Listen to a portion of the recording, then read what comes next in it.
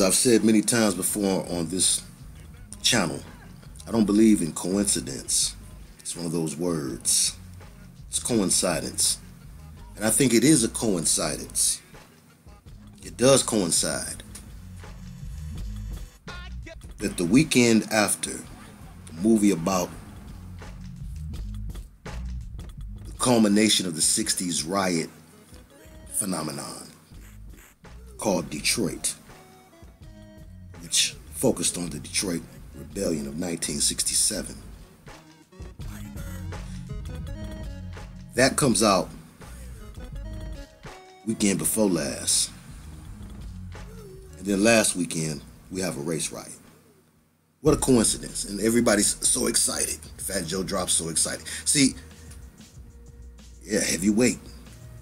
These things happen not always because the brotherhooders are making calls and coinciding things in different aspects of pop culture, though that does happen. But sometimes we're seeing things happen because of what they believe, as above so below, and what we believe, His will be done on earth as it is in heaven. We see a reflection of what's going through the air. Remember, the adversary is called the prince of the power of the air. We see a reflection of the vibration going through the air, or the energy in the air. What's in the air? I can feel it coming in the air tonight. Something in the air. Hold on.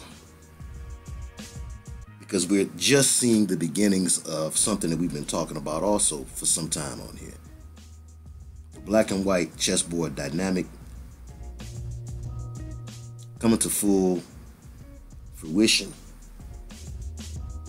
in the way that the brotherhooders and the powers that be mean for it to do. This was all orchestrated and planned. 3 lives, we're told. Again, you know, it's going to be a slew of videos going to say it's a hoax. At the end of the day, it doesn't matter. If the majority of American people, or people worldwide, believe that that's what happened, that will adjust their mindsets. That will give them a particular frame of mind and thought. And that's what the powers that be want. Control your mind, they'll control your behind. Everything starts with the hearts and the minds of the people. We've talked about this also a number of times when W. Bush was going to war. And I was, really starting to get a good grasp of things. Certain things that they were saying on the news was standing out to me, though. I still didn't understand the whole science of the sorcery that is the news. But I noticed they kept saying this phrase, this terminology. We have to capture the hearts and minds of the people. My spidey senses went to tingling back then.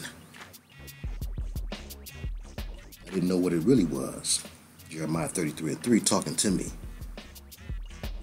So here we are in 2017.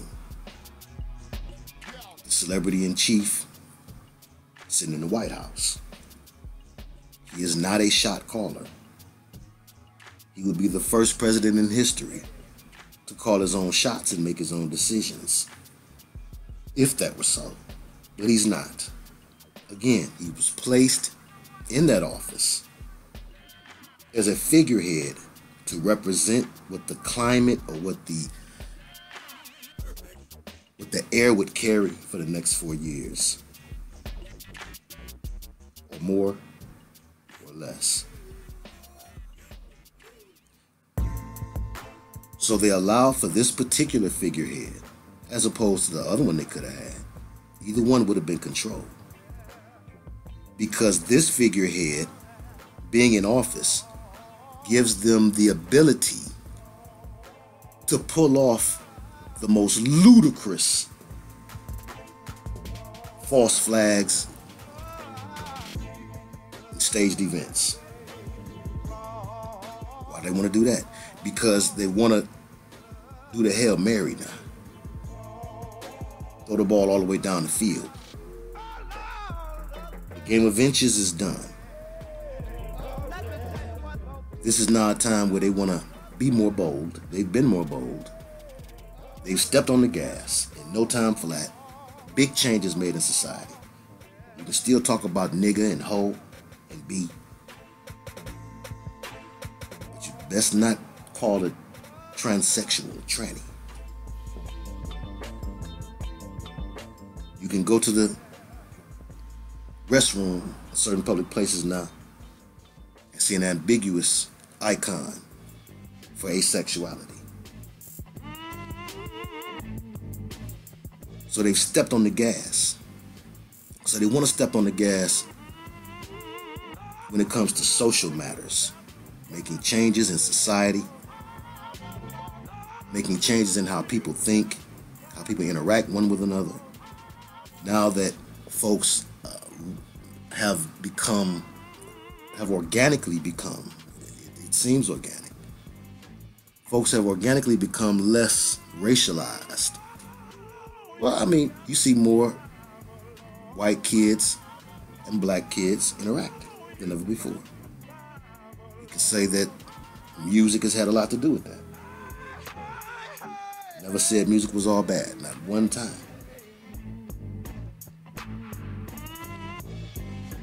However, there was supposed to be a post-racial society, and we see the evidence of it in our daily interactions. There is a call by the Brotherhood being put out to all of their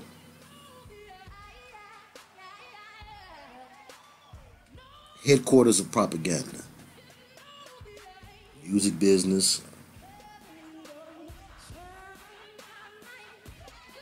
the news and information business, magazines and news programs. And the call is to create this climate that resulted in what you saw happening in Charlottesville, Virginia over the weekend. Now, there were a lot of things that pointed to the false flag nature of everything that happened. But there were also a lot of things that pointed to the fact that although there's a post-racial philosophy brewing in the air among a segment of young people, there are still those who are able to be manipulated because they feel disenfranchised. And if somebody plays to that, plays into that, pumps up their ego and pride, as it's been done in my community many times. Now we can see what we're seeing happening in the white community with a lot of young men, especially, mostly the men. They're starting to feel resentment. They're starting to feel minimized and marginalized. They're starting to feel, hey, what about me? Now, this is not a new sentiment. This is a common sentiment among the ignorant. Black man, white man, Chinese man, okay? And I say ignorant because you're ignoring certain things, okay, in order to feed your ego and fuel your argument that, hey, what about me? I'm being dismissed here. I'm not being served. I'm being disrespected. I'm being discriminated against.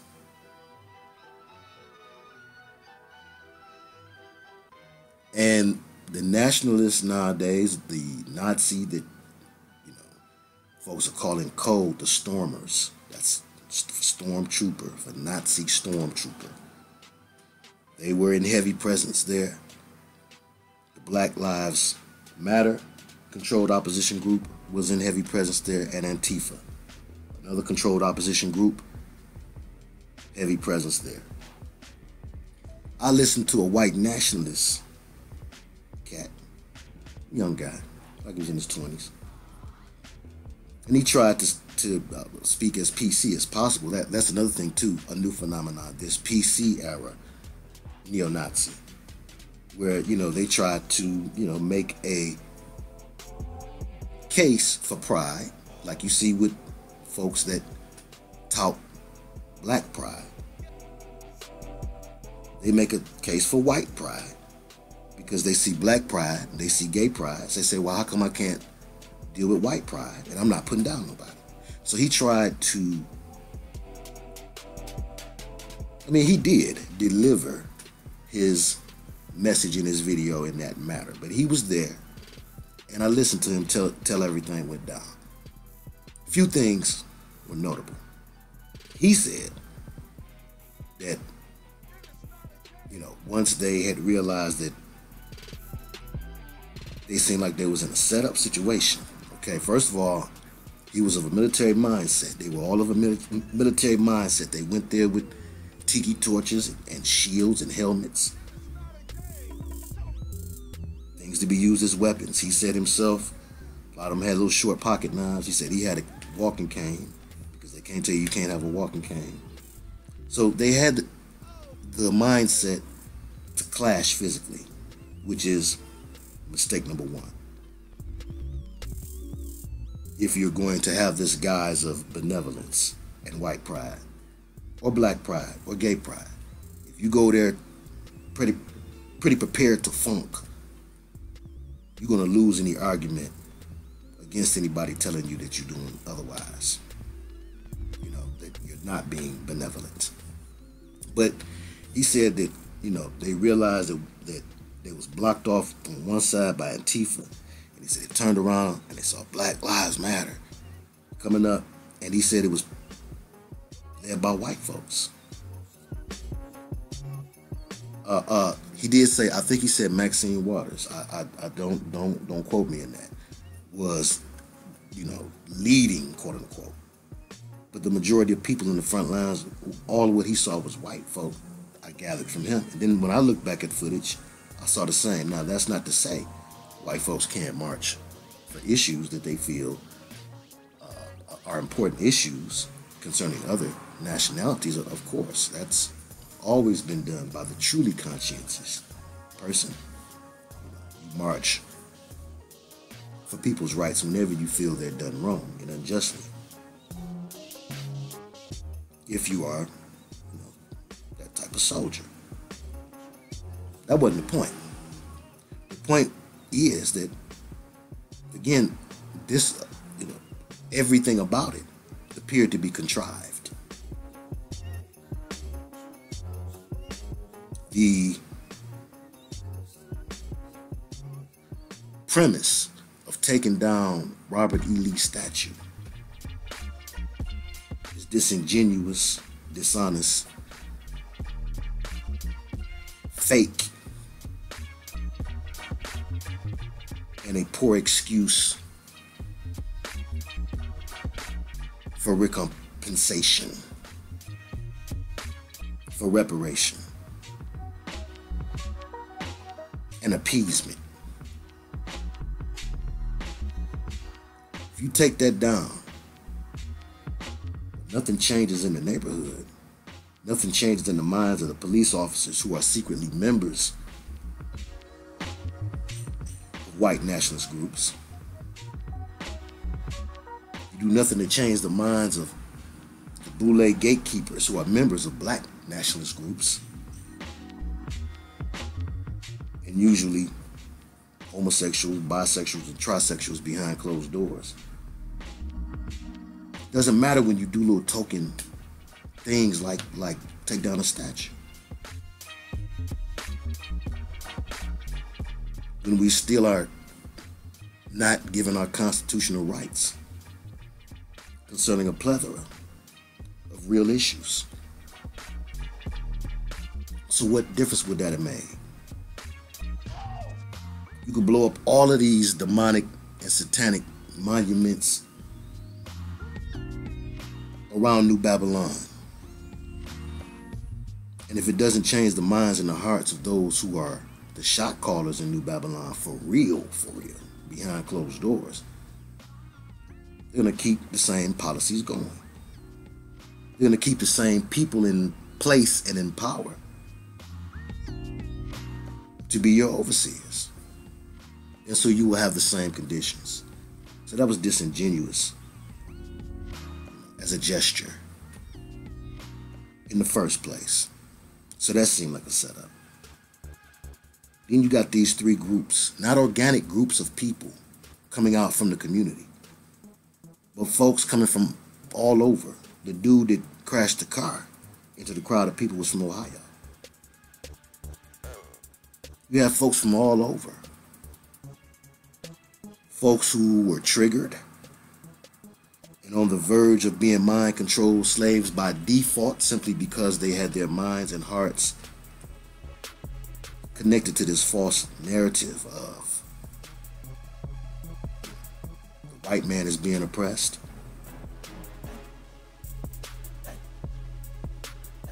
And so they were able to be pulled in by demonic remote control. All of that energy that was there, everybody being so excited, all the yelling and hollering. And the pockets of black protesters were minute in comparison. So don't let them call this a race riot. See, if it was organic, this was a riot between political groups. So then, if things were organic, the commander-in-chief and other people in the position of authority to reprimand these folks would call them by name, those three groups, and reprimand them accordingly. That would be just. But watch what unfolds. And yes, I saw the movie Detroit. And I said I was going to do a review on it, but in lieu of what has happened last weekend, I saw it weekend before last. But in lieu of what has happened, I said, well, you know, because there really wasn't much meat there to the movie. Okay, so now let's go here. I wondered, this is going to connect, because now you'll have an answer to something I did not have an answer to when I saw it, and I wondered why it was the way it was. I watched it for the first 13 minutes, wondering what's the plot of this movie. For the first 13 minutes, approximately, I was thinking to myself, I have seen documentaries. So how are they going to spin this? What is the plot? For 13 minutes, they amped you up. They put you in the midst of the beginning of the riot. You know, the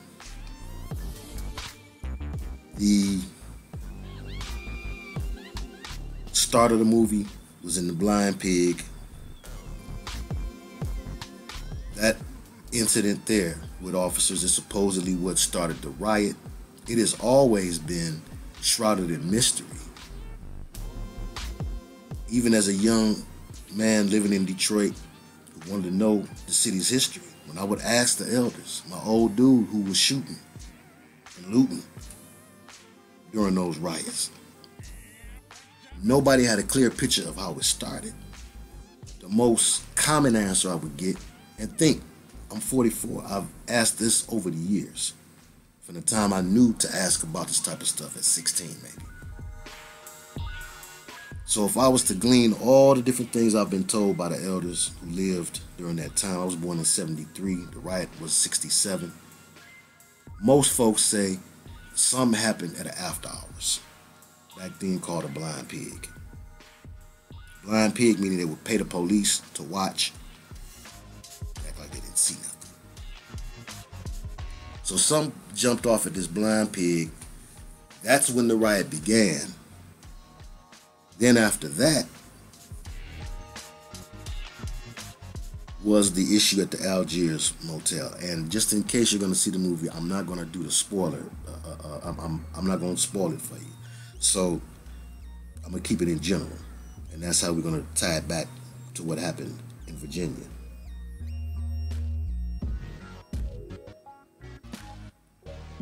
Until the movie plot started to coming into play, which was still, you know,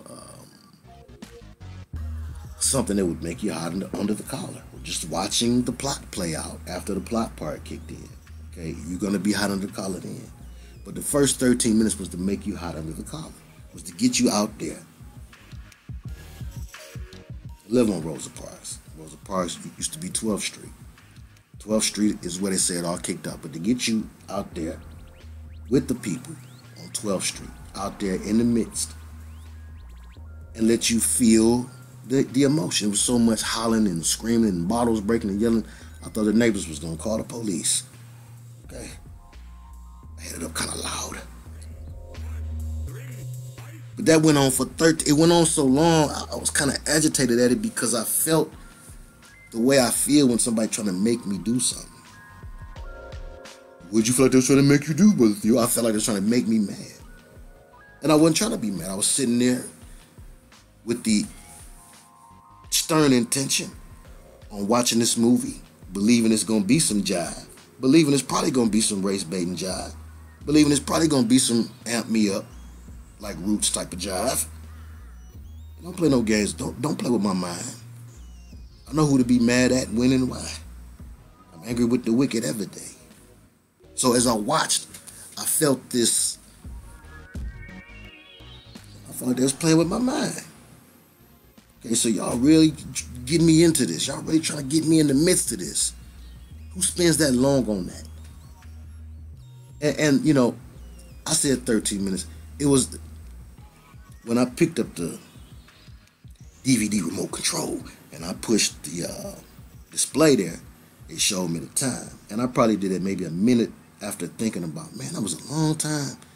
Whew, finally they got to the plot. So yeah, it was around 10, anywhere from 10 to 13 minutes they spent just building up the emotions that one has in the midst of a riot. Now, because I ran across a good brother who had a copy of it, I've not seen it with my uncle yet, which was my intention. So go check it out with him. He was 18. My old dude is no longer with us. Can't consult him about it. But my uncle, he was there as well. And you know, my mom, although she don't like to talk about that type of stuff, I do want to see what the elder would say about the movie. But I'm going to tell you something. When I was out there in the streets and I bumped into a enterprising young man who happened to have the copy, others were there too, patronizing him. And there was an elder sister there. And she had got a couple movies, and I noticed she didn't get Detroit, and I just was curious, you know. I mentioned something about it to her. I said, oh yeah, you know you got Detroit. And she said to me, oh, I don't want to see that. We lived through that already. No, Lord. And she was walking away with her DVDs, you know. She kept talking about, no, ain't no way I'm going to see that. We lived through that already. And I said something to the effect of, well, we need for y'all who lived through it to see it, to tell us if it's keeping it 100 or not. And she was like, nah, baby, I don't want to see that. And several elders mirror those same sentiments when you mention the movie around them. So tying that back into, and you know, again, the plot of the movie, the bottom line plot, if you're from Detroit, it was, you know, basically the court case concerning the officers who perpetrated the crime at the Algiers motel.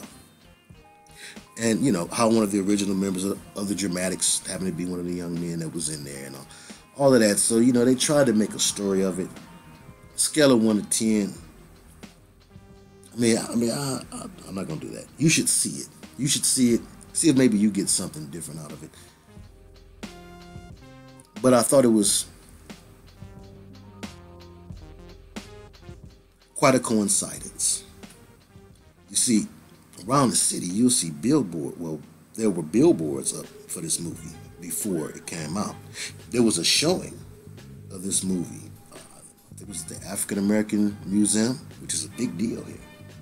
Okay, wherever they showed it several places for the community to come out and see it first. And what I thought initially, before this Charlottesville thing happened the following weekend, was I thought, you know, they finally have come up with something to try to get us involved. We didn't, you know, when Michael Brown happened, from Trayvon to the Michael Brown to shootings in South Carolina, nothing was going on that seemed to be enough to ignite Detroit's powder keg again. If you ask me, I think the people are very fatigued concerning that stuff. I don't think the powers that be understand that. They're not here, boots on the ground. But the people is not just real fatigued, but also real side-eyed concerning that stuff too, in truth. And I'm gonna tell you, because now we have a mayor who, you know, I don't agree with the fact that you can be the mayor of a community that you're not from. You can move in at the last minute and falsify records and illegally become that. But there are many here who are just so glad to see or to think that corruption is gone. And, you know, the city seems to be picking itself back up. There's a lot of building going on downtown. Okay. Increased police presence in the neighborhood. And depending on your neighborhood. I'm in the wasteland. I'll never see them.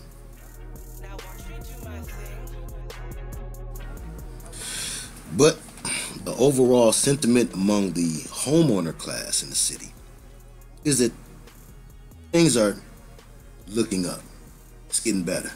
Let's not look back. We don't want to look back. We don't want to carry into a new phase of our existence old baggage. And that's the general sentiment. So it's going to be hard to light that fire. You know, they even had a shooting here by an ICE agent. I did a video on that because they brought Black Lives Matter out here and they thought it was going to get to popping. It didn't.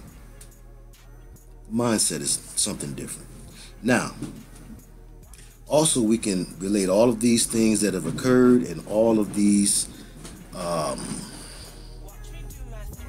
efforts to excite the masses. We can also say that it is because the witches and warlocks in charge are astral theists, and they look at what's going on in the heavens, and they try to, on purpose, mirror negative things that they see happening in the heavens. They want to use negative energy, right? They play off the lust of the flesh, pride of life, lust of the eye. And this is also, I believe, related to the conversation the days of Noah and I had. A conversation that we are going to update for tomorrow's broadcast. And the next half of Hebrews is coming, but this had to be addressed in a timely fashion. That is something that I think was on a lot of people's minds today. And we want to frame these things the proper way. When we see these things happening, feel as I did when I was watching the Detroit movie about the 67 riots for the first 10 minutes. Just think about what are they trying to get you to think whenever you hear news and views. And let all things that come to you be tested by the Holy Spirit, which is the Comforter, and which will teach you things that you know not. Don't go off your emotions. Energy in motion. Emotions make good slaves but terrible masters. Don't let someone play off of your emotions. Push your buttons. Don't be triggered like some sort of dormant mind control slave, waiting for the opportunity to go psycho. This has been a public service announcement and part of your irregularly scheduled deprogramming. Shalom to let on.